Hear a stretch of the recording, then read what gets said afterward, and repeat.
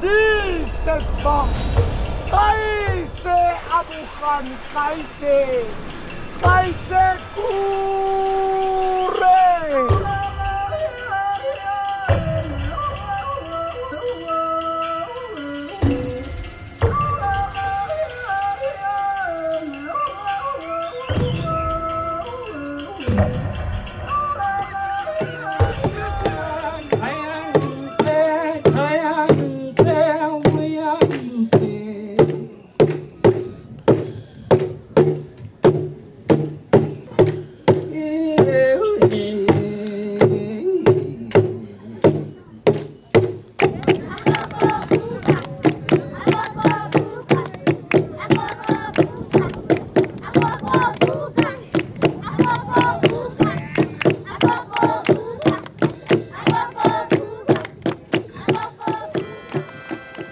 I've come to take you home.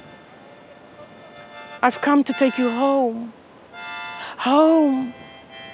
Remember the veld, the lush green grass beneath the big oak trees. The air is cool there, and the sun does not burn. The story of Sarah Baartman, an indigenous Khoekhoe woman who was taken from her country of birth in 1810 and paraded on European stages as part of a freak show, became a catalyst for the revival of Khoekhoe dignity and pride. I have made your bed at the foot of the hill. Your blankets are covered in boegoe and mint. She died a lonely death in Paris in 1816, and her body parts were kept in jars in the museum. After lengthy negotiations with the French government, the remains of Sarah were brought back in 2002 to be buried in her ancestral home. Sarah Baartman gave us as women a spiritual connectedness that we did not know existed. And to me, that is so positive. The fact that to us, she became the icon of our spiritual connectedness. It was time for the rebirth of Khoekhoe identity, a people until recently described as extinct. This is the story of Sarah Baartman and her people, the Khoekhoe herders of Southern Africa.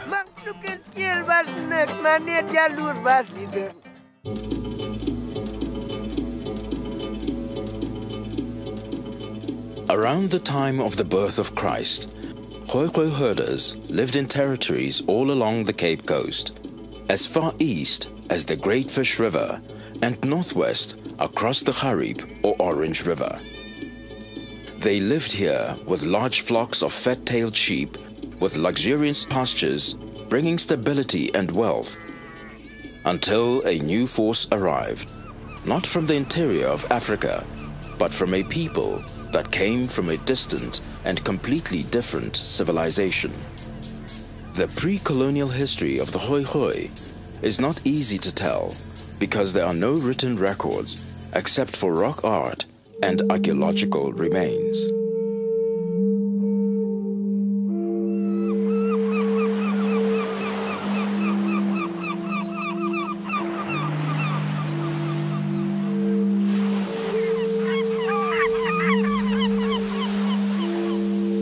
As historians, we are challenged by trying to recreate a very distant past, the past of the 17th and 18th century. Largely, we base our evidence on records which were generated and written by officials of the Dutch East India Company. So right from the start, one must be aware that there is, of course, a bias in these records. These bias reflect the official view of the VOC, or the Dutch East India Company. History is written by the conquerors, and that is how we got our own history. The victors, the conquerors, the colonialists wrote history from their perspective, never from the perspective of the people who were on the land. And that colored our whole approach to history in South Africa.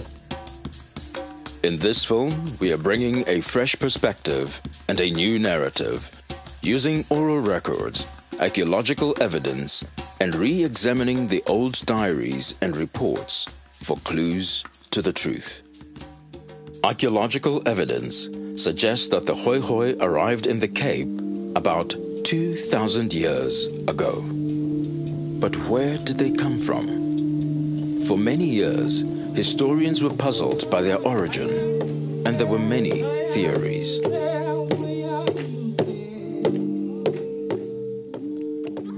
Research around the origin of the Khoekhoe has been going on for many, many years. Archaeologists, historians, linguists, anthropologists, and geneticists became involved.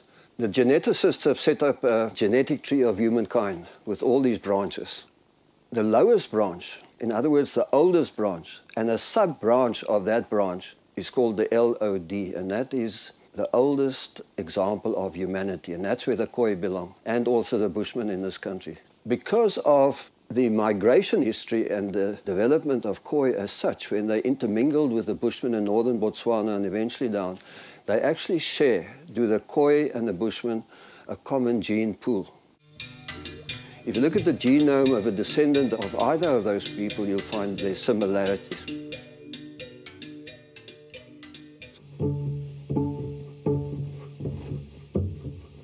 One of the richest archaeological sites is found off the Cape's west coast, just north of Saldanha Bay, at a place called Kasteelberg. We found very good evidence of groups living on the Vredenburg Peninsula on the west coast, the site of Kasteelberg. And Kasteelberg was occupied between probably around 1800 years ago until about 800 years ago. For 1,000 years, people came back seasonally. In fact, it is the richest site we know of the Khoi. And one reason we found it is because they were living on the coast and collecting shellfish. We've only found one skeleton at Kasteelberg. It was a young girl. She was from the south. She has a Cape signature. The northern groups in the Kalahari had different DNA to those living in the Cape. North of Kasteelberg, at a place called Forrestkop, we've got DNA which relates to DNA from northern Malawi. We've got the connection of the Khoi with Tanzania. There's a group called the Sandawi, who are click speakers, who are also probably connected genetically to people of the Cape. People coming in from the north probably took local wives.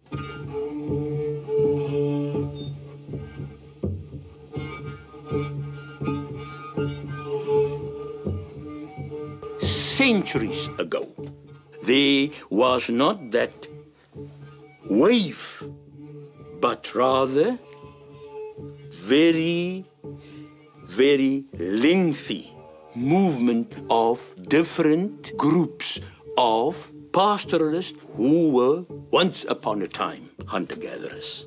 The main reason for migration is that as the communities grew, became bigger, they looked for new pasture, they would hive off, they would become a split.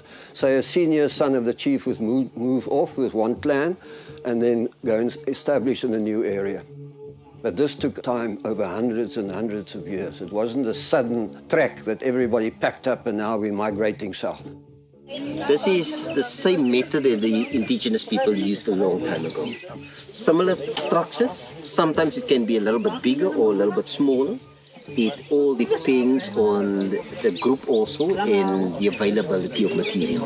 And the mats, it was very practical, as you can roll up and it will take you about 2 hours, even less if you know the skill, less than 2 hours to construct something like this. This is where the mighty Gariep and the Vaal River come together. It is thought that it is somewhere here that the Khoekhoe herders crossed and then followed the Khoekhoe River south into the Karoo.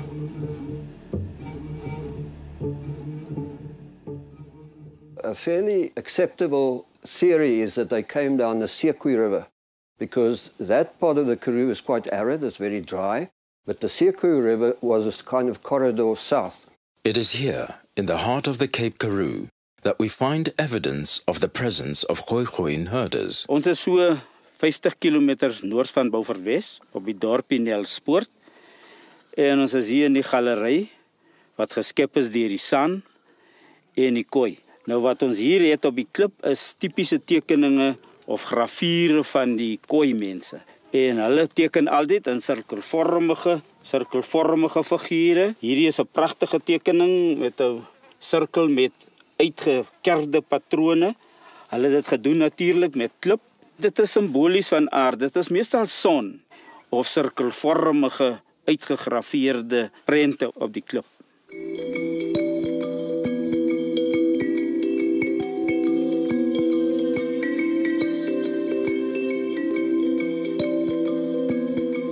Drawings similar to those can be found all over southern Africa, and also here in the south of Namaqualand, in the area known as die Knersvlakte.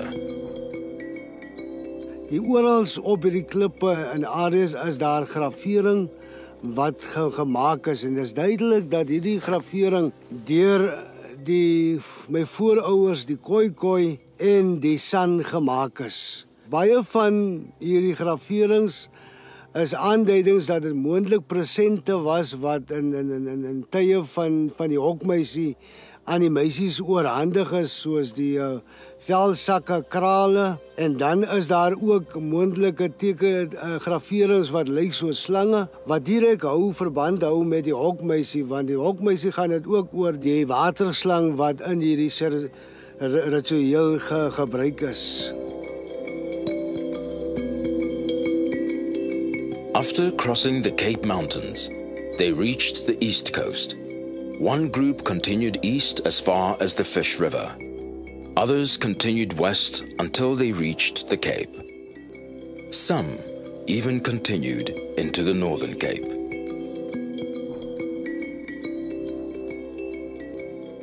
Archaeological evidence proves that the Khoekhoe lived around the Cape coastal belt 1,800 years ago. The pre-colonial period offers us very little written information about the Khoekhoe. Shell middens, such as this, however, provide us with a picture about the lifestyle of these early inhabitants. Shell middens are like ancient household rubbish dumps, and what we throw away says a lot about us. From this midden, we can see what the Khoekhoe ate, the tools they used, and how they stored their food and their water.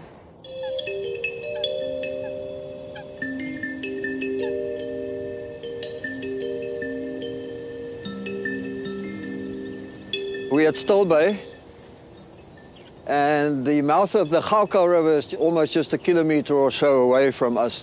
But all along the shore, you have these interesting patterns, sort of rocks arranged in semicircles or half circles, if you like. Now, these were built many, many years ago by the early Khoekhoe of this area, and they're called fish traps. Professor Michael de Jong spent many years studying one of the groups along the South Cape coastline near Swellendam, the Khoekhoe Hesekwas, and made some interesting discoveries. We sampled over 160 people and found that the fingerprint, the DNA fingerprint of Khoi was definitely there.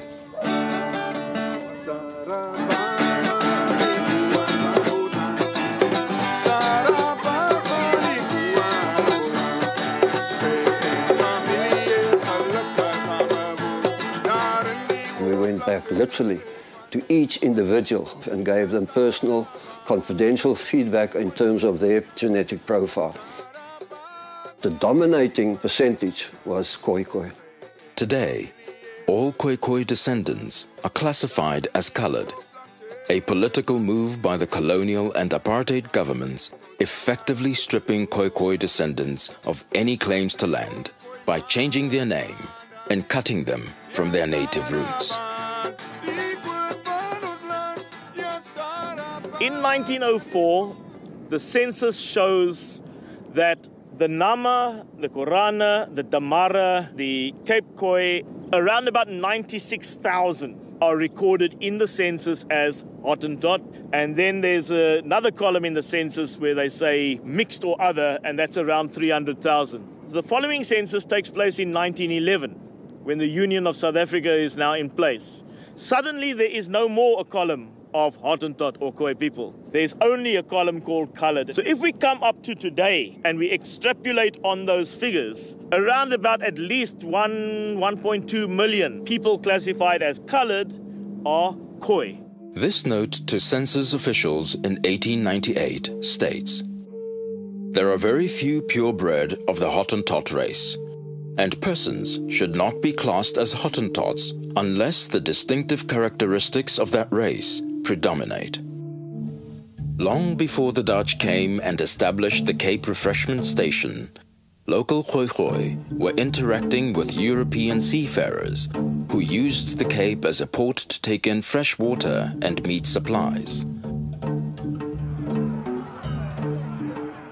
Misunderstandings often led to conflict and death.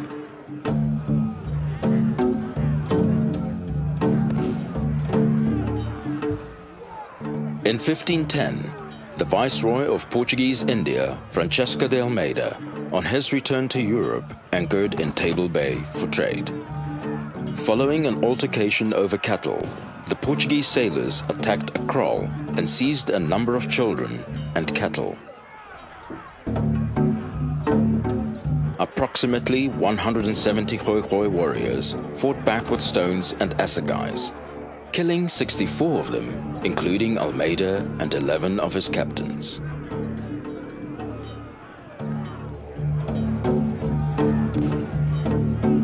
We, of course, tell it from the perspective of the fact that it was a victory against colonialism.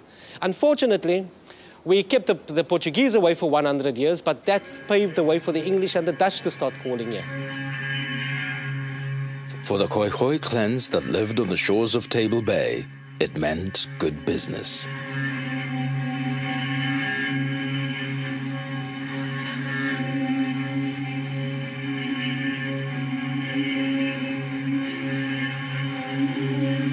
There was 1,071 ships on the outward bound journey alone from Europe, stopping at the Cape between 1600 and 1652. Some 200,000 people passed through the Cape at Table Bay before Van Riebeeck.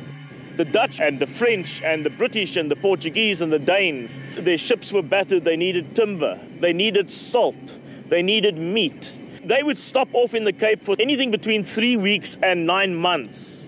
So in this period of 50 years before Van Riebeeck, there was a huge traffic. The indigenous people were quite used to foreigners coming along, and indeed what happened in 1613 was that an indigenous man by the name of Khoekhoe was kidnapped together with another guy, and they were taken to England. What the English idea was that they wanted to create a small colony.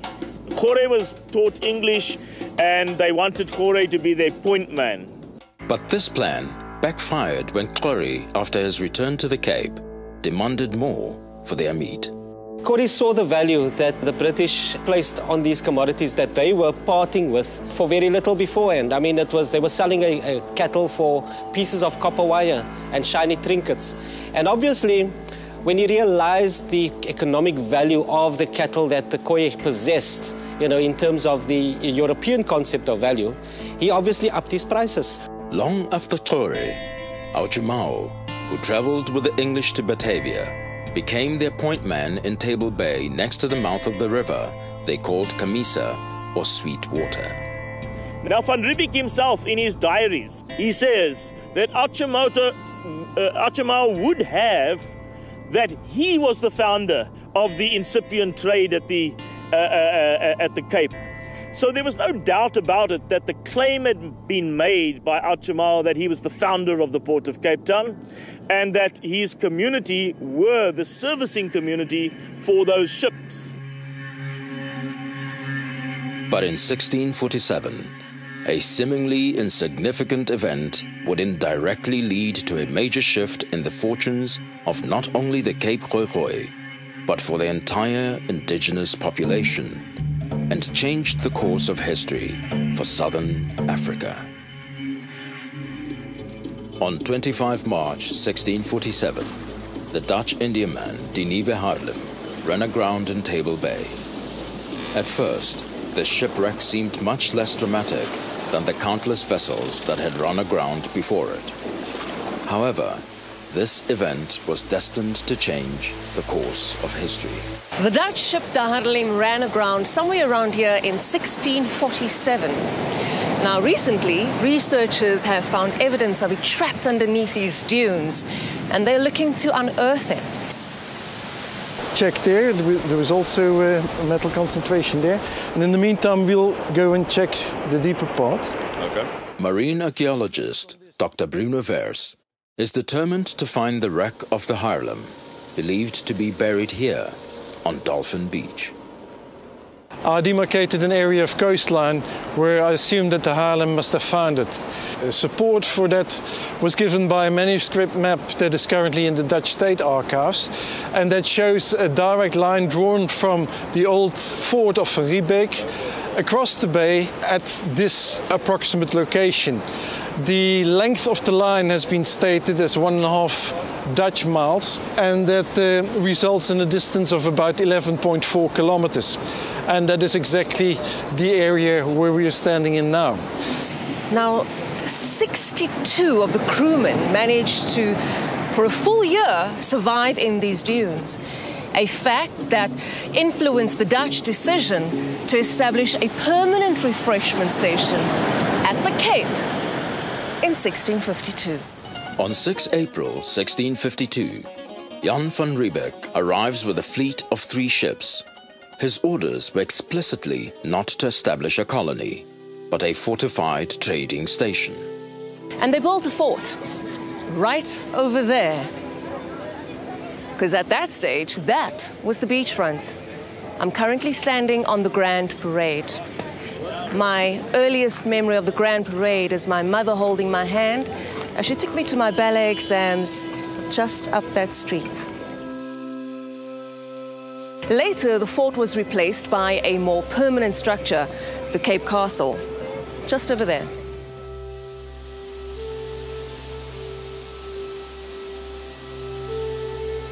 Van Riebeek came and he built his fort right on top of Achimaua's small settlement, next to the river, and then he dammed the river so that they strategically controlled the most important resource.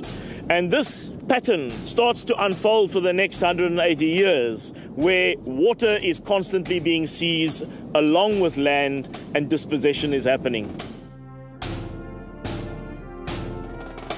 I don't think the VOC wanted to really remain here in the first years of the colony.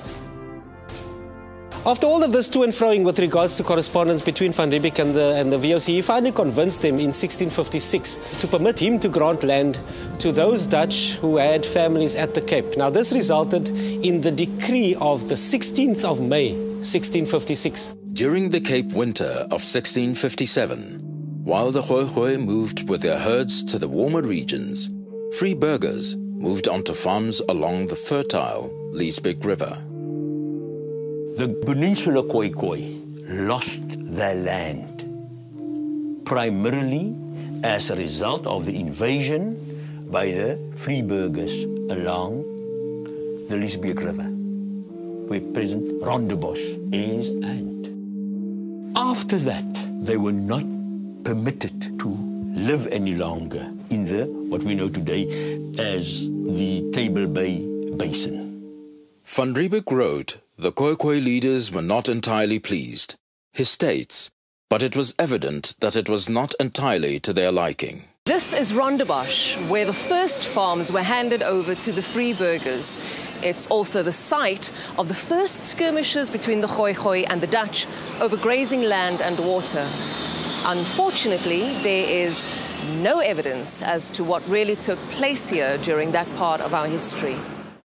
The first agricultural enterprises essentially was on land that was taken from the Khoisan and granted to free burghers without the Khoisan's permission, but by decree by the VOC. People who were sitting in Amsterdam, that doesn't even know what the Cape looked like. This is the Liesbeek River, along which those first farms were. Jan van Riebeeck built a fence from the mouth of the river all the way to Kirstenbosch, blocking the Khoekhoe from the river and protecting their settlements. That fence essentially became South Africa's first boundary, separating black and white, almost symbolizing apartheid. In his diary, Jan van Riebeeck wrote, "And everything will be well protected against raids by the Hottentots." The Khoekhoe, when they arrived back here, I mean, to find their grazing lands being fenced off, this must have been a huge blow to the Khoisan, to see this happening, you know, by these visitors, these people that they thought were not going to be here forever.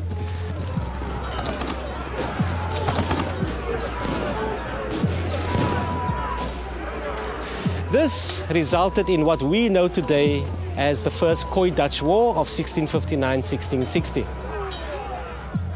It was in fact the first war of resistance in this country. It has to be seen in that context.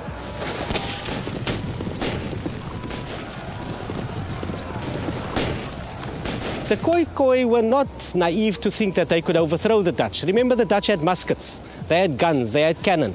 The Khoekhoe had fire-hardened sticks, they had bows and arrows, they had spears, and I mean, the depiction of Doman with a spear in his hand was essentially his image as the first guerrilla fighter in this country.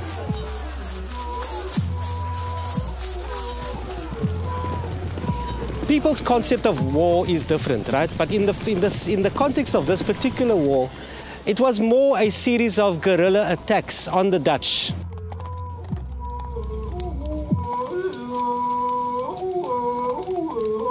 In 1672, the Dutch tricked two Khoekhoe leaders who had no authority into signing away the whole Cape, all the way to Saldanha and the Hottentots Holland to the east.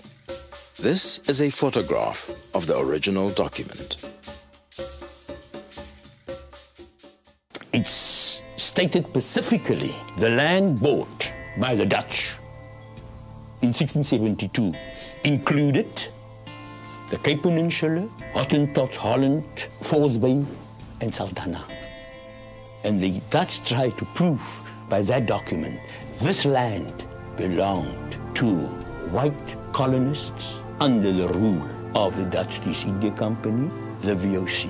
Obviously, we cannot accept that. It was nothing else but the old co-option tokenism that took place there. And what's more, in terms of your intention, which the law requires you to have a full understanding of what you are signing, they could not have had the same understanding of the legal philosophy of the Dutch. The Khoi people had a completely different concept of ownership. They believed that in the first instance, God created land. And it totally clashed with the colonizers, the Europeans' worldview regarding land. And because it's a divine gift, it was not up to the chief or the community to give it away. All the treaties that have been signed during the colonial eras, both in the Dutch colonial era and the later English colonials, were actually null and void. One of Jan van Riebeeck's trusted interpreters was a young woman, Khoekhoe, or Eva as he called her. She was Ochumau's niece, and as far as we know, the first indigenous woman to marry a European. Khoekhoe, vir soos mense soos Khoekhoe, Sarah Bartman, om David Stierman, om David Kruiper. His blood broke every curse. Hef op julle hoofde oop poorte sodat die erekoning kan kom. Wie is die erekoning? Die Here geduld. Ek gaan vir julle die gedig lees wat ek geskryf het om Khoekhoe te vereer vandag. At the age of 10, 11, she's recruited from the community by Jan van Riebeeck's wife. It clearly states in Van Riebeeck's diary that she came into the service of my wife. And then secondly, The kind of clothes that she wore were not European clothes. They were clothes associated with East Asian slaves. So she was a servant. By the time she's sort of 15, 16, she's being used for interpretation, for diplomacy work. Khoekhoe was using her position for the benefit of her people at times, and not just for herself and not just for Van Riebeeck.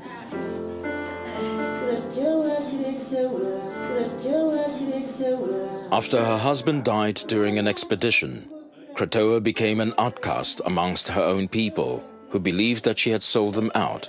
And without her husband and the support of Van Riebeeck, who had gone back to Holland, she was no longer welcomed in the Cape Dutch community.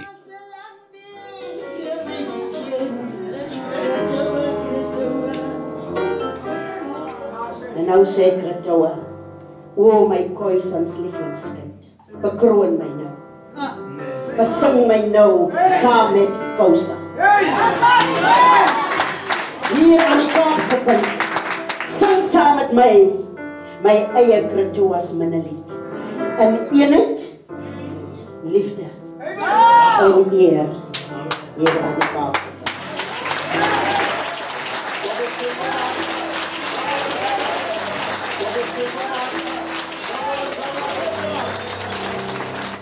We're here at the Castle of Good Hope, where on this day in 1674, Khoekhoe Efa passed away on Robben Island and was buried here, right where this bench is. A few years later, her remains were exhumed and taken just up the road to the NG Kerk, where she now rests. Controversially, Khoisan descendants feel that this bench is an inappropriate and insulting way, an undignified way in which to honor this mother of the nation. She should be revered. Her statues should be not only on Robben Island, outside of the castle, all over. Khoekhoe's name should have been echoing within our communities. I'll now read to you the diary entry for the castle for exactly that day. The 29th of July, 1674. How changeable this African climate is. The west wind, which had by its violence caused a boisterous sea, and during the last 2 days had threatened everything with destruction, had today gone down completely, followed by such calm weather that not the slightest motion could be observed in the air, whilst the bay was as smooth and bright as a mirror. This day departed this life a certain Hottentot named Efa, long ago taken from the African brood in her tender childhood.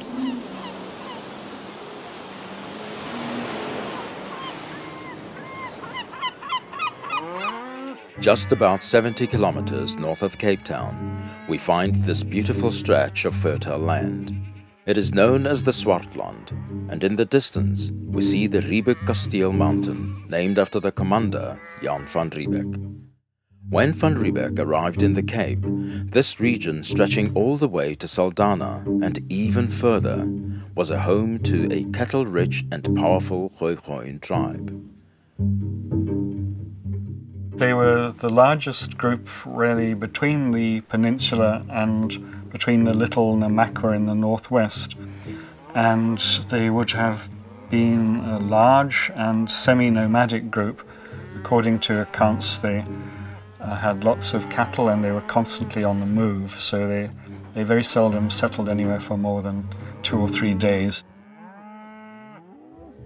While the Dutch saw an opportunity to trade with a cattle-rich nation, they turned out to be their biggest obstacle to colonial expansion into the interior, and it would lead to a brutal and protracted conflict that lasted for many years.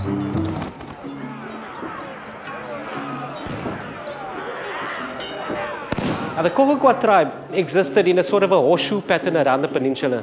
Okay, they had 2 leaders, or 2 known leaders, there were actually many more, but the 2 celebrated leaders are, of course, Udesoa, who had his kraal on the west coast, close to Saldanha Bay, and there was Gonema, or Gonamoa, who had his kraal at Goedemanskloof. Well, it landed up at Goedemanskloof, but who had various kraals all along the, all over the Boland region, the main one being at Klapmuts.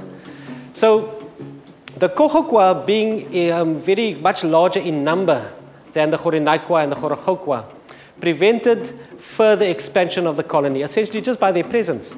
But Khoekhoe was actually the deputy chief of the Khoekhoe. The Khoekhoe's headquarters at that time was near Saldanha Bay, and the chief was Odusua.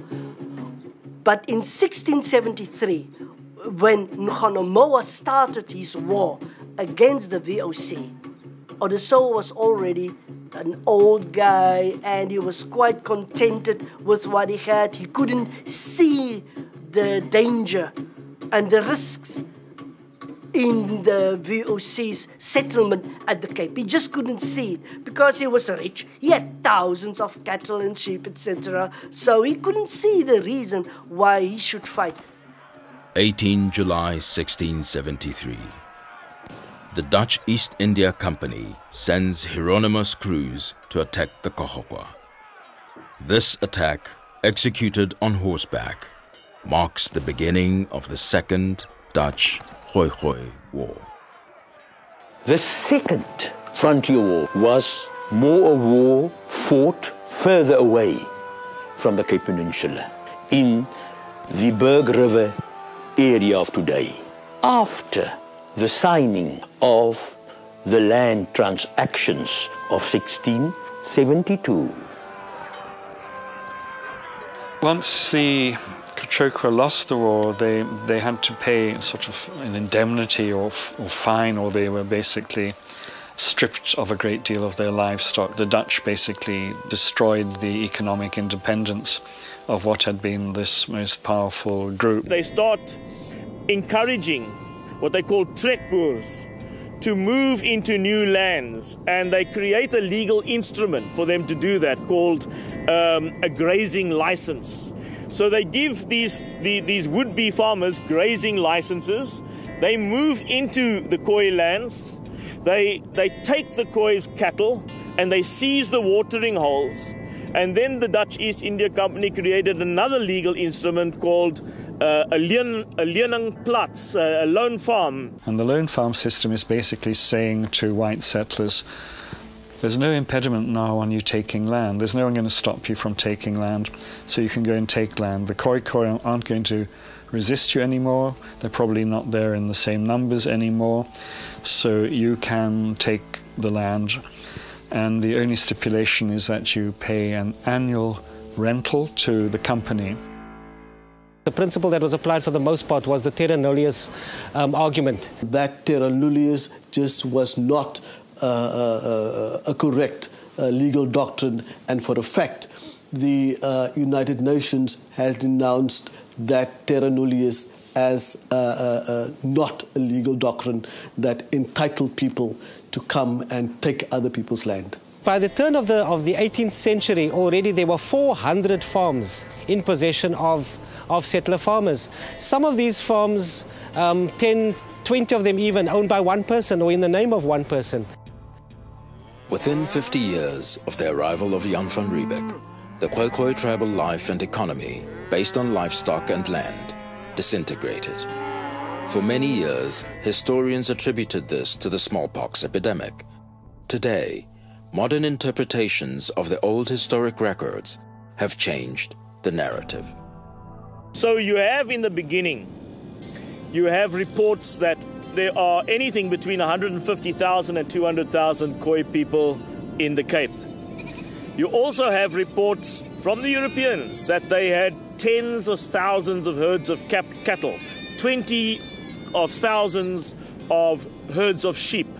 So you had a rich people with a sustainable livelihood who had the land and who had the water, and they were probably one of the most successful farming communities in Africa, not just in South Africa. Through colonialism, literally within 50 years, the backbone of this entire economy is suddenly eroded. Now, what we are told by the colonial history books is that there was the smallpox epidemic in 1713 and that everybody got wiped out. Now, that's just absolutely not true. The reports were very much of actual theft and robbery and murder, and some colonists even went as far as what we would now regard as being the Eastern Cape. And they basically attacked Khoi groups and stole their cattle and massacred.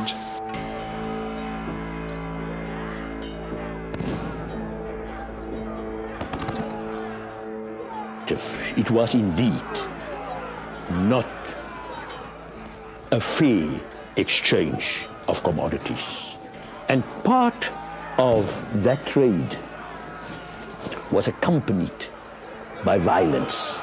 Once the colonists began to expand further into the interior and their farms became more widespread and they needed to defend and protect the cattle that they'd stolen or bartered from the Khoekhoe, you needed a force to protect the colonists. Dutch used a system that we now know, known as the commando system, in order to coerce Khoekhoe people who were still trying to hold on to land in their independent tribal forms to get rid of that land or to transfer that land to into Dutch ownership. It had tragic consequences for us and our forebears, as well as the present generation in South Africa. That peace treaty of the Cape of Good Hope demonstrated Dutch might in the Cape, that finally they lost not only their land, but also the independence.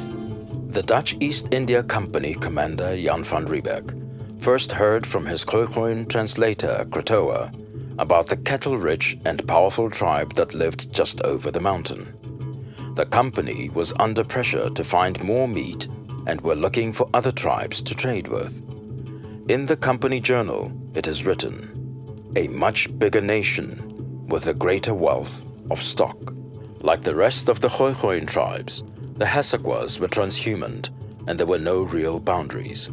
Roughly, they grazed their herds all along the Sonderend River and in Swellendam all along the Breda River and as far east as the Gourits River. They had a good relationship with their neighbors, the Khoriquas on the east side and the Khainuquas on the western border, and the groups often strayed into each other's territory. Early accounts by travelers and traders were often fragmentary and sometimes even inaccurate. But we do find evidence of the presence of the Khoekhoe in the names of rivers and places. This is the Hesquas River, and behind me is the Hesquas Kloof. The Hesquas lived in this region, some 2 kilometers west of Swellendam. This is Mossel Bay Beach on the South Cape coast. It is Khoekhoe territory, not Hessequa, but we start our journey on the Hessequa here because of its historical significance. To answer some of my questions, I'm going to meet with Professor Michael de Jong, who has done extensive research on the Hessequa and written this book, A Forgotten First People, the Southern Cape Hessequa. Professor de Jong, before we start speaking about the Hessequa, can you tell me a little bit about the first contact between the Khoekhoe and the Europeans that apparently happened in this area? Yes, this was a particularly significant contact because Bartholomew Diaz came to the shore and stepped ashore, and he saw people here with cattle who had been grazing just above us here, and they entertained him and welcomed him in a very friendly manner. This was in 1488. Because the Gourits River is so close to here, we deduce that they were the Khoriqua. Now, Khoriqua or Khoriqua actually means people of the cattle. And they did have cattle. In fact, the early Dutch people called this Gourits River, which is close to us, the Rio dos Vaqueiros, which means the river of the cattle people. And people speak about a skirmish here. Was that skirmish between the Khoekhoe and the Portuguese? When Diaz landed here, it was a friendly meeting. In fact, they danced and sang a song and said, welcome to us. And they had good relations. But upon returning at a later stage, they came back to this particular spot because there's a spring up here looking for fresh water. And there was a misunderstanding. And in fact, there was a skirmish. And these sailors had to go back to the little sailing ship very quickly. I think these people who arrived here presumed they can take water, they can help themselves to cattle. I think that might have been the origin, because there's a particular custom in terms of how strangers approach people like the Khoekhoe, and I don't think they were aware of that.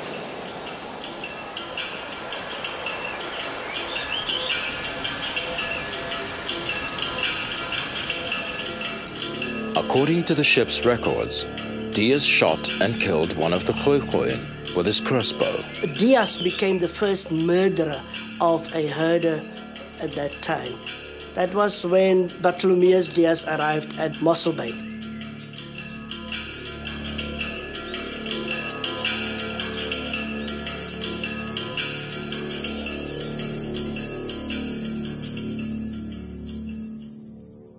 The cattle post at Rietvallei, just outside Swellendam, became an important trading stop. At first, the Hessequa were willing traders. The trade link enabled the Cape governor to supply passing ships with meat on a regular basis. Klaas Dora's name first appears in VOC records when he introduced the Dutch to the Hessequas for trade. Klaas was a Hainukwa captain, and after the death of Suswa, the respected chief of the Hainukwas, Klaas became one of the leaders. His kraal was here, not far from Grabo, and for 20 years he was the important middleman in their trade with the Hessequas. In 1693, things changed, and the governor Simon van der Stel suspected Klaas Dora of working against them. They attacked his kraal, arrested him, and confiscated all his livestock. Klaas, or Captain Dora, was a man who tried his hardest, I suppose, to cooperate or collaborate with the company. The futility of trying to form alliances with the company, that eventually the company turned on him, stripped him of his wealth, stripped him of his power, and he finished his life in poverty. Although the company leadership, the Here 17, condemned Governor van der Stel's actions, the damage had been done. His life is an illustration of, I suppose, that one of the options available to the Khoi was collaboration rather than resistance, and his life story really shows the futility of collaboration.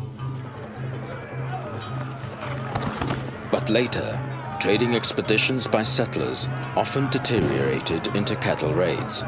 One of the most callous attacks happened in the Eastern Cape. They did horrific things to the Khoekhoe and San clans, owners of livestock, to the extent that Simon van der Stel put a ban on the trade in livestock between the Khoekhoe and the Freeburgers. This area was called Bakleiplatz, or site of fighting, because of skirmishes between the Dutch and the Khoekhoe. By 1769, the once wealthy Hessequas that traded with the Dutch here possessed hardly any livestock.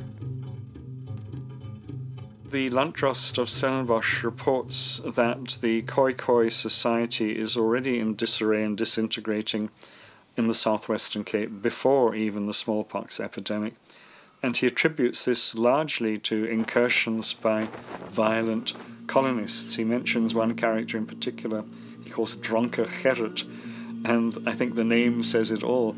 Dronke Gerrit was a man who turned to violence to basically rob the Khoekhoe of their livestock, and one can imagine that he wasn't alone. He probably had huntlangers, and they had muskets, and were a pretty formidable force.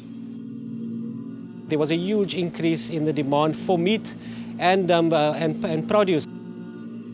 So they had to also acquire large amounts of cattle from the last remaining independent Khoekhoe tribes. The commando system was used effectively to coerce these tribes to trade with the Dutch. Once the Khoekhoe lost their cattle, they had very few options except to either become laborers for the new class of company settler, who was finding it was much easier to be a cattle farmer or a sheep farmer than it was to be an agriculturalist. The few remaining Hessequa kraals were under constant threat from land-hungry farmers moving in from the Cape. Professor Russell Viljoen did extensive research into a case of land dispossession in 1787. A farmer named Johannes Nicholas Swart displaced a whole community of Khoekhoe under Captain David Valentine, close to Rivier Sonnerend. The Cape Governor condemned the land invasion, yet nothing was done about it. But in the background, there was this young, up-and-coming person called Jan Parel, who was part of that community, saw what I see as injustice, and he wanted to do something about it. He saw himself as this prophet called Ons Liewe Heer, meaning that with the help from God, the Dutch on the 25th of October would be driven from the Cape, and the Khoekhoe people would be restored the rightful owners of the country, South Africa.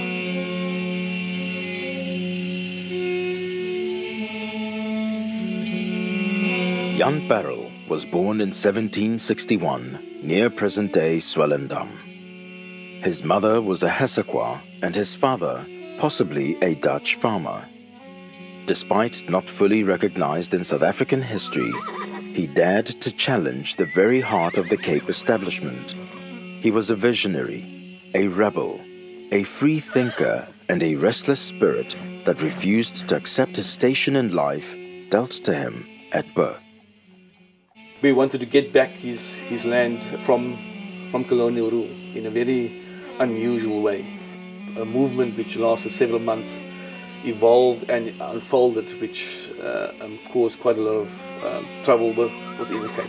He had about 200 supporters comprising slaves, Khoekhoe, aggrieved people of Khoi descent.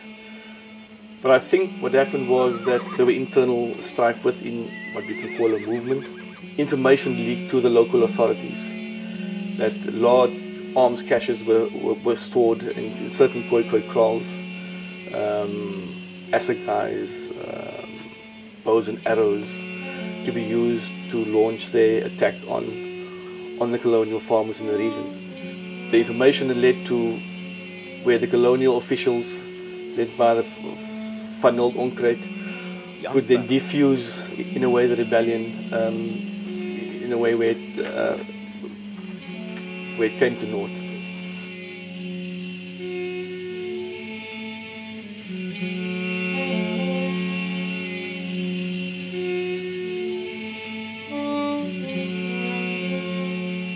Jy, harde voetval, Hilda.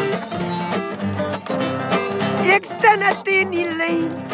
Toe het liefie vanmorgen soos 'n klein miswolkie.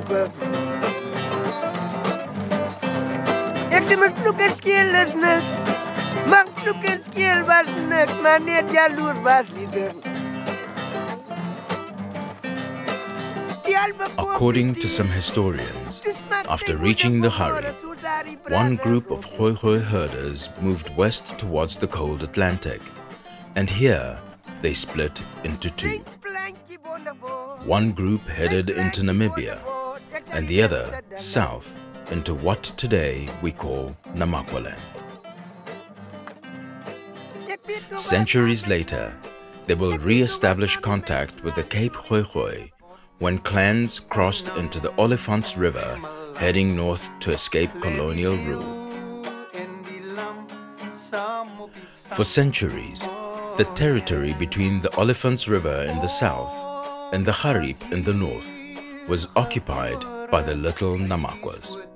The group across the river in present-day Namibia was known as the Great Namakwa. The Namas is one of the few tribes of Khoekhoe that remained largely intact as a group. Today, people live in reserves which developed around the mission stations. We're in Lelyfontein, the southern part of Namakwaland, and I'm joined by Florence Fulton, a cultural activist, storyteller, writer, poet, and she was born and bred in Lelyfontein. Actually, Jolene, I was born and bred in Emis. Emis, that is how it's originally called by the Khoi people. It was baptized Emis. Voor Lelyfontein? Voor Lelyfontein. Well, okay. Voor Lelyfontein. En hoe het die mense hier gesettel? Hoekom? Soos jy kan sien, baie vrugbare grond, waterryk. In die valleie en klowe rondom Lelyfontein is baie water en dit was 'n ideale beskutte plek. Vertel my van die pre-koloniale geskiedenis van Lelyfontein of Emis. Ja, Emis, lank voor die koms van Barnabas Shaw in 1816. Het die Khoi hulle reeds hier ingeburger in hierdie plek. Hulle het dit Emis genoem, soos ek reeds gesê het, en dit beteken die plek van samekoms. So hier was 'n hele aantal Nama-hutte. Hulle het daar ingewoon, dit was hulle plek waar hulle gebly het. Reg rondom Lelyfontein was daar 'n klipmuur, 'n hoë klipmuur gepak. En ek het by die ouer mense gehoor hierdie klipmuur, die doel daarvan was om die diere, hulle diere uit te hou. Want hulle het baie beeste. Hulle het beeste gehad, hulle het skaap gehad. Hulle was in vandag se terme eintlik ryk mense. En daar was reg hulle klere dra, hulle het maar velkarosse gedra. Wat hulle geëet het was vleis en veldkos, wortels en bessies en plante uit die veld. Hulle het op daai stadium nie brood geëet nie. Hulle het ook nog nie groente geëet nie. Dit was dinge wat later gekom het. Maar hulle het geweet van 'n goddelikheid. Hulle het 'n god gehad, the great one in the sky, wat hulle Khoekhoe genoem het. Maar dit was vir hulle 'n probleem want hulle kon hom nie sien nie. Hulle het hom net gehoor in die donder. En daar was 'n begeerte by hulle om meer uit te vind van hierdie god van die heelal.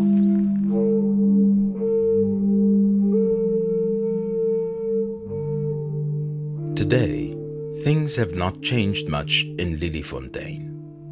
The reed mat huts made way for modern structures, but we can still see goat and sheep herders living a semi-nomadic lifestyle, just like their forefathers. This stock post is about 5 kilometers from the village. In keeping with tradition, these herders live with their herds in temporary structures and prepare their meals in cooking shelters. During the winter months, they will move again even further away in search of better pasture and wherever it's warmer. This pasture rotation has helped to preserve the land from overuse.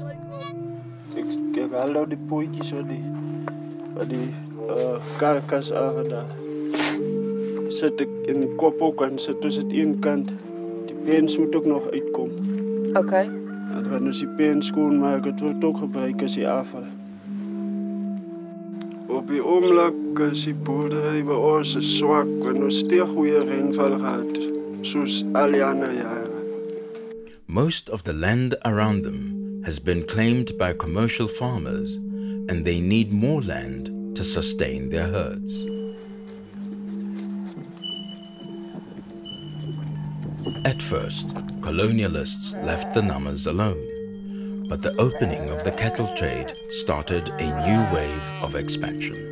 By the 1770s, white track boers started moving in, leading to new conflict over land. The new stock farmers acquired land through the loan farm system. The farmers fenced in large tracts of land near watering holes, and the Khoekhoe herders were forced onto reserves and mission stations. Deep in the northwest, we find the mission station Steinkop. The original Nama settlement was about 5 kilometers south at a place with an interesting name, Besondermeid. Besondermeid. Dit is eintlik die vertaling van 'n naam Khoekhoe nie, wat beteken 'n uitsonderlike of 'n besondere vrou. Daar is die sendingwerk begin deur 'n Duitse sendeling van die Rynse Sendinggenootskap, wat die gemeente begin het rondom 1817. Sy naam was Johann Hy het later aan het hy getrou met 'n inheemse vrou wat ook van die Steenkop gebied afkomstig was, 'n Nama-vrou. Ons het daar geken as Anna of Korretjie Meyer, dis die naam wat ons van altyd van gehoor het. Maar sy het later 'n ander naam aangeneem toe sy gedoop was, Zara. En sy staan daarom ook bekend as Zara Schmülen vir sommige mense. During her lifetime, and for many years until recently, Zara never got the recognition for translating the Bible into Nama. During the late 1700s, Khoekhoe of mixed origin called bastards and bastard Hottentots started moving north and assimilated with the Nama population.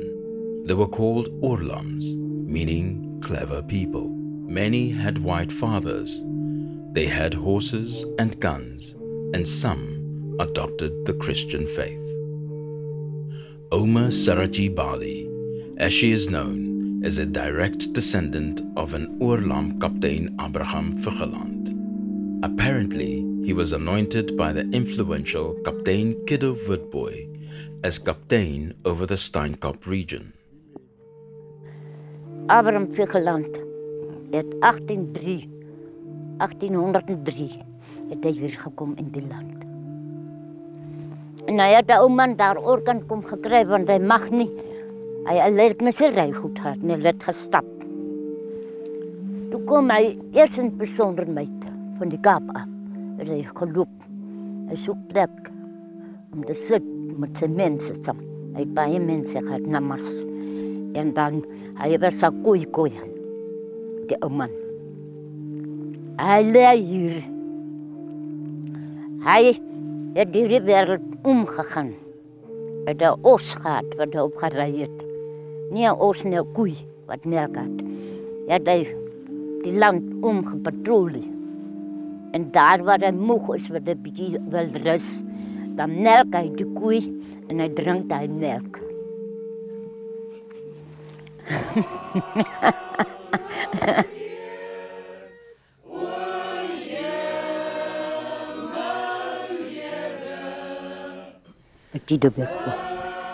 Toen Kiddo me daar gezet als kapitein van het kleine land.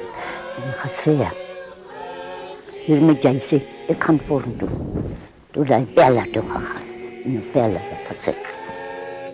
Aan ons beloof je, schenk ons Here,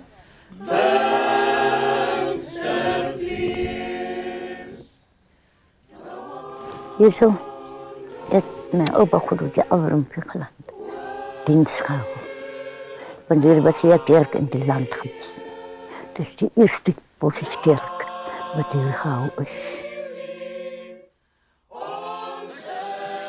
During the 18th century, a new subgroup of Khoekhoe, mixed with slaves and European farmers, emerged. They started migrating north into Namaqualand in search of land. One influential group was the Khoekhoes, and their founding father was Adam Khoekhoe.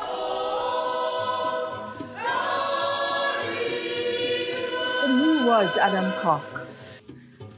There are no official written records to tell us who he was, to give us an accurate idea.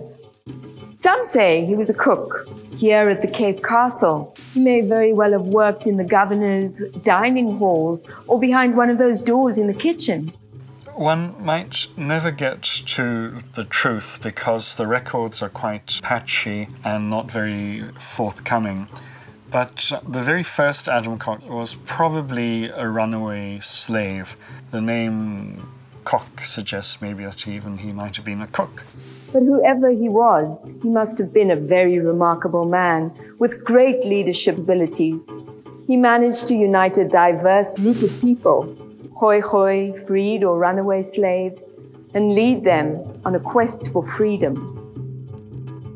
This is where it all started for the Khoekhoes, the Piketberg district, about 2 hours drive north of Cape Town. This was the land of the Khoekhoe and the Khoekhoe, relatively small tribes sandwiched in between the more powerful Khoekhoe in the south and the Namas in the north. By the time Adam Kok arrived in this district in 1751, both groups were in an advanced state of disintegration. Dis eintlik 'n lang storie. Dit is hier waar Adam Kok die eerste hom gevestig het, na hy sy vryheid bekom het. En dit is hier waar hy verskillende etniese groepe bymekaar gebring het. Dit is hier waar ook die ontstaan van vryheid begin het en die gedagte daartoe. En waar Adam Kok verskillende etniese groepe hier as die vryheid van mense hier begin het. Die eintlike Rainbow Nation het hier begin. En dit is van hier af waar mense besluit het, ons gaan in vryheid lewe. En hier is ons vandag. Die naam van hierdie plek van tevore was Kapteinskloof. Vandag is dit Banghoek.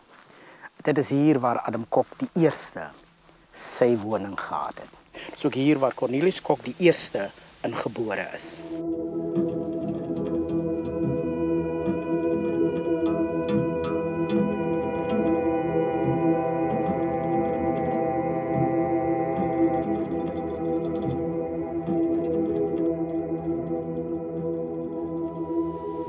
As more and more frontier farmers moved in here, grazing land became increasingly scarce. Adam Kok and his followers, under pressure to find pasture, headed north over the Olifantsrivier into what is today known as the Knersvlakte, or the Little Namakwa land.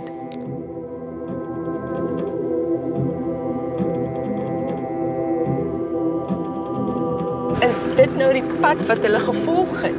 Ja, volgens oorvertelling is dit die route wat gevolg was. Hier vandaan af oor die Knersvlakte, verby Kammieskroon, regop tot by Pella.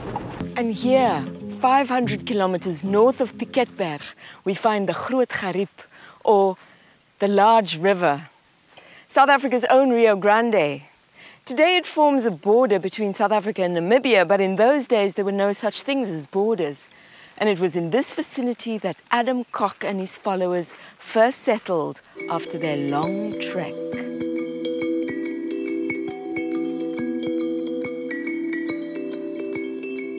Cornelis Kok set up a number of cattle posts along the river, such as this one.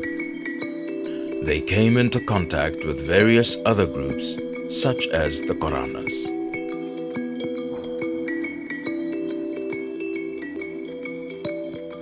And so when the missionaries came to that part of the world, of course they were going to work through the Koks. And the Koks actually saved and supported the missionaries on a number of occasions by advancing them loans, giving them wheat, giving them livestock. They were quick to adopt Christianity, quick to adopt colonial culture, but at the same time they knew enough about colonial culture to want to avoid it and put a healthy distance between them and the colony. Sjoe, meneer Messelaar, ons is nou al 4 dae op die pad. En ons is uiteindelik hier so op Philippolis. Ja, uiteindelik, Rihanna. Ons was per voertuig op die pad. Die Khoekhoes het te voet en te ossewa getrek. Adam Kok III became chief in Philippolis in 1837. Voortrekker farmers started moving into the area, distancing themselves from British rule in the Cape. They ignored Khoekhoe rights to the land and increasingly appropriated the best grazing land and water fountains. This is the main street of Philippolis, and I'm here with local Khoekhoe guide Charles Himan. Philippolis is a town rich in history, but very little of its Khoekhoe past is visible here. That's true, maar dit is alles as gevolg van die Europeërs. Hulle het die Khoekhoe geskiedenis hier weggevat van Philippolis. Maar tog kry ons nog steeds ryke geboue en erfenis van die Khoekhoe hier in Philippolis. Soos Adam Kok se huis. Dit is die huis van Adam Kok die 3de. As ons kyk na hierdie huis, dan gaan ons sien die oorspronklike muur, soos jy kan sien, is veel dikker as die gewone muur soos hy is. Die vensters kan 'n mens ook sien. Die is die oudste huis in Philippolis. Gradually, the Khoekhoes lost control over the land, and eventually they had no choice but to sell the remaining land to the Free State Boers. The Khoekhoes gathered their belongings and trekked over the Drakensberg to an area called No Man's Land, promised to them by the British. This is Ongeluksnek Pass, where Adam Khoekhoe III cut across these magnificent mountains known as the Drakensberg. It was a migration of epic proportions, relegated to a footnote by South African historians. Adam Khoekhoe III led 2,000 of his followers with 300 ox wagon and 20,000 head of cattle and sheep across these mountains from Philippolis. After losing nearly half their livestock and their ox wagons in the ravines of these mountains, they arrived at their promised land. But the trek cost them dearly.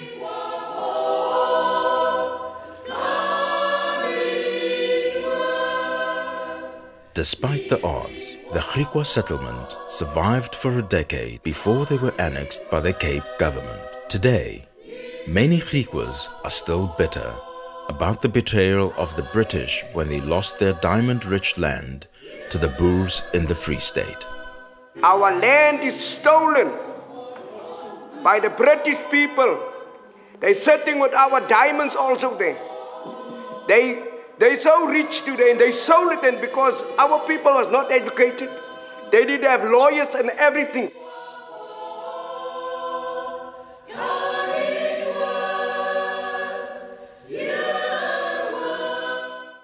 The Khoekhoe symbol of the Kanidoot aloe plant embodies the spirit that kept them alive despite all odds. Colonization and the policy of apartheid created further dislocation and a diaspora that threatened their continued existence.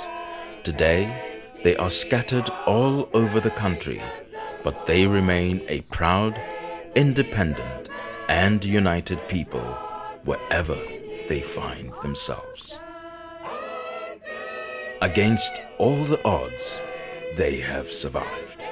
They refuse to be labeled colored and brushed aside.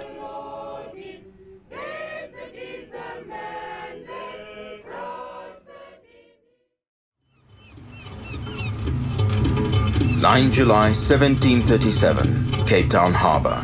A young former butcher's apprentice from Germany, George Schmidt, steps ashore. His mission? To preach the gospel to the indigenous people. He was sent by the Moravian Missionary Society at a time of evangelical revival in Europe. But the Cape was not a friendly place for this missionary.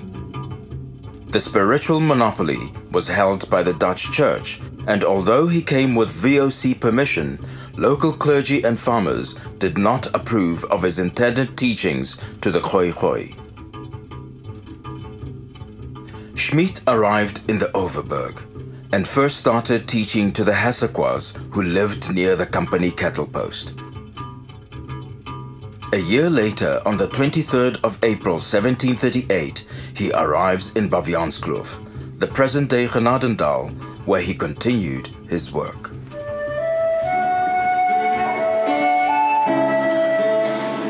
In 2018, Moravians in Genadendal commemorated 280 years since his arrival and his work as a pioneer, making it the oldest mission station in Southern Africa. Uncle Chris, as the historian of the church, can you tell me about today's event? Yes, we are celebrating the arrival of George Schmidt, the Moravian missionary from Germany, in 1737. He arrived here actually in Table Bay on the 9th of July. And now we are celebrating this. It's 280 years ago. And that was the beginning of our church here in this place. And our schools, because George Schmidt also taught the people from the first day. And he also preached to them. After Schmidt left, 50 years passed before the Moravians resumed the mission work. Marsveld, Schwinn and Kuhnel found the original pear tree still standing, and they met one of Schmidt's original converts, Magdalene Verhetgier, now 81, with her old Bible given to her by Schmidt. Only Khoekhoe survived, and she kept up the Christian faith by also preaching to other people as the first Khoisan evangelist for about 50 years. And they found her at the pear tree, praying there, when the couple of Moravian missionaries eventually came. After that, they have established the Moravian church there. Hier het opgestaan, het waarlijk opgestaan.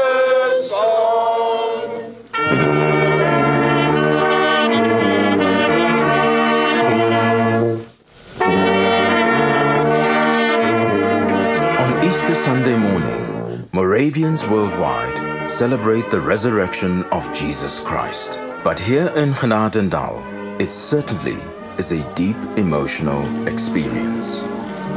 The significance of this sunrise service dates back for many, many centuries. It started with the founding of the Moravian Church in 1457 in Moravia, Bohemia, today the Czech Republic. We celebrate this every Easter morning, although the early Christians celebrated it every Sunday morning at sunrise.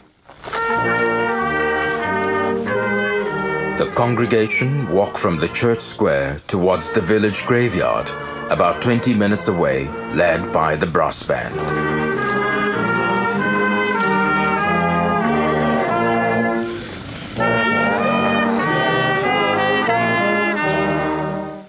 Daar is die lam van God, wat die sonde van die wêreld wegneem. Hy het gelei onder Pontius Pilatus, is gekruisig, gestorwe en begrawe, en het neergedaal na die doderyk. Hy het op die 3de dag opgestaan uit die dode, en met hom baie liggame van die ontslape heiliges. It's an emotional experience for many, as the names are read of loved ones that have passed on since the previous Easter weekend. Sarah Margaret Kloete, Willena Joy Michaels, Joy Samantha Phyllis, Caroline Margaret Okkes, Stella Abrams, Anna Cornelia Kleinsmith.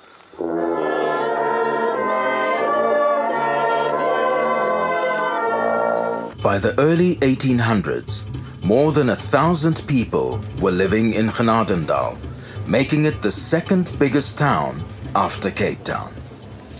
By the mid-1800s, the population grew to more than 3,000 and several industries were established. Genadendal became a thriving settlement, providing a model for other mission stations that followed. But what was the spiritual life of the Khoekhoe before the arrival of missionaries?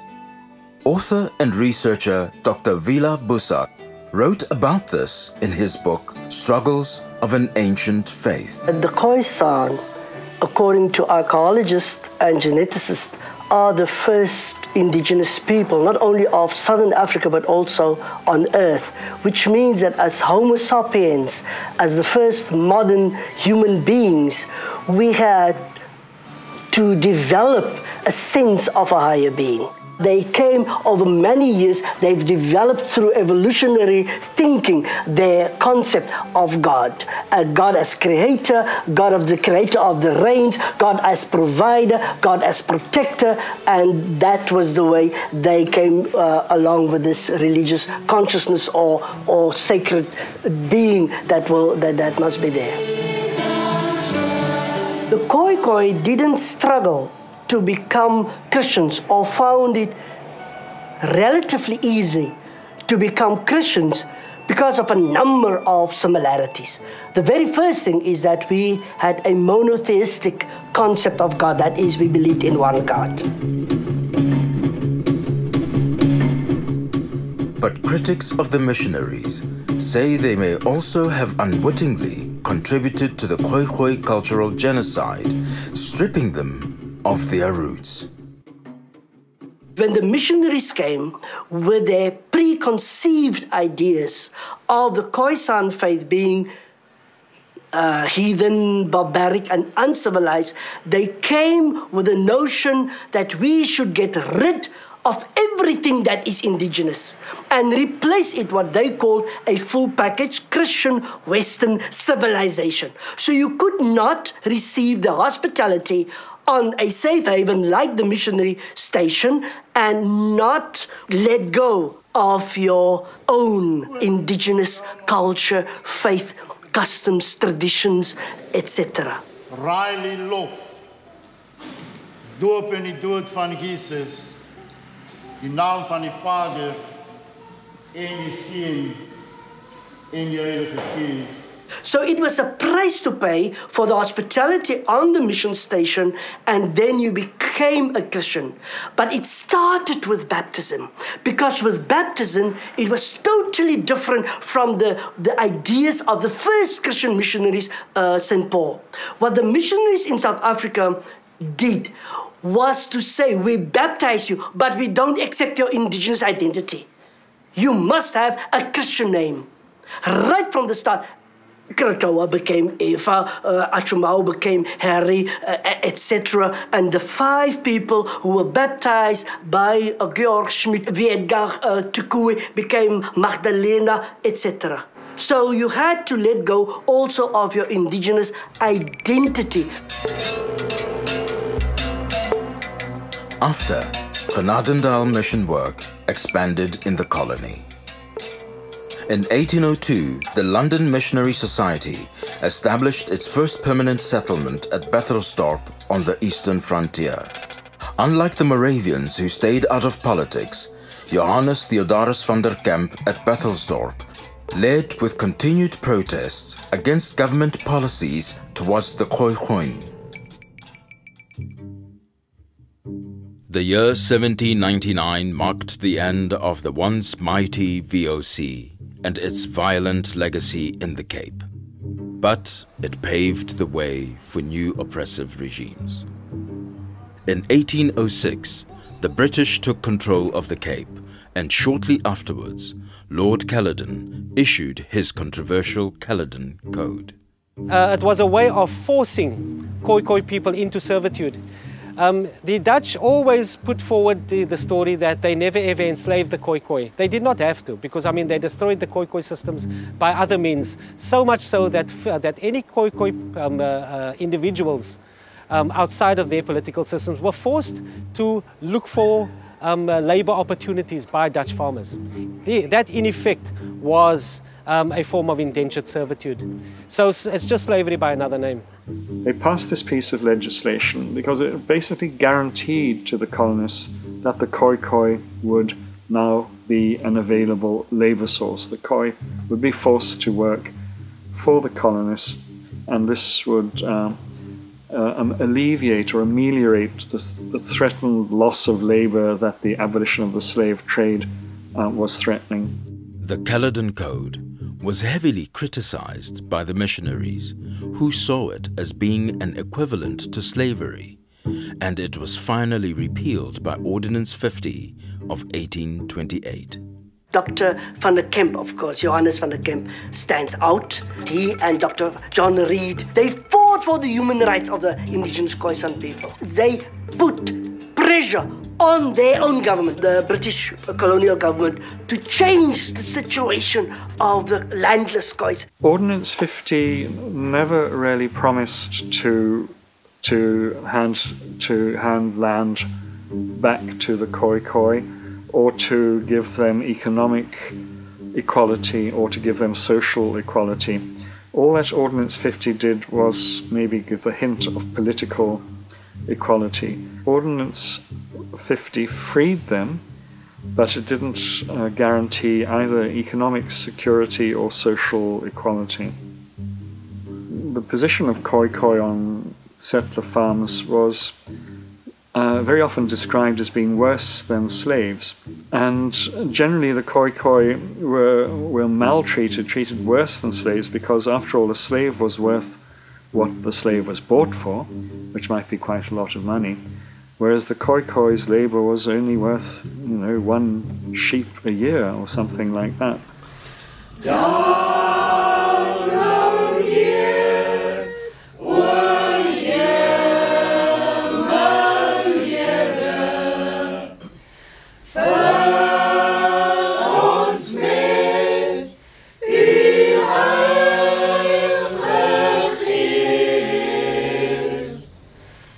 Khoekhoe ancestry, which for so long has been considered a disgrace, has now become a powerful weapon to claim back land.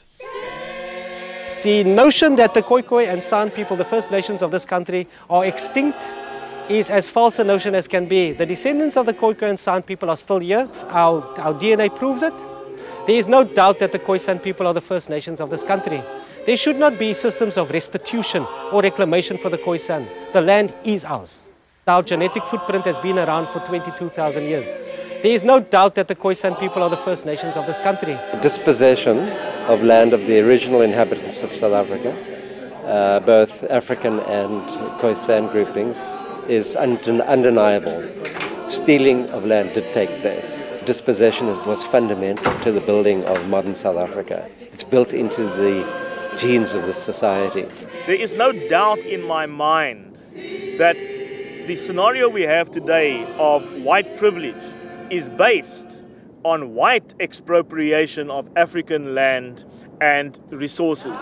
And all we are saying now that is overdue is that we need to reverse this. The Dutch and British colonists should be held accountable for this, and they should make reparation to the descendants of the Khoekhoe and San people in this country for the atrocities that was caused by not in essence colonialism, but the practices associated with colonialism. Despite the loss of their traditional culture and language, the Khoekhoe descendants survived, and today they celebrate the arrival of the first missionaries who offered them places of refuge and hope. Today marks 210 years and 12 days since the first church service was held here. And today, the Mamre Moravian church community have returned to where it all began, under the poplar trees in Looskloof.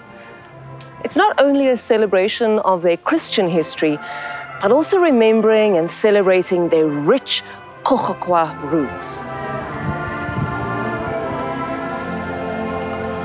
Saudare, amase, amase, amasi, amasi.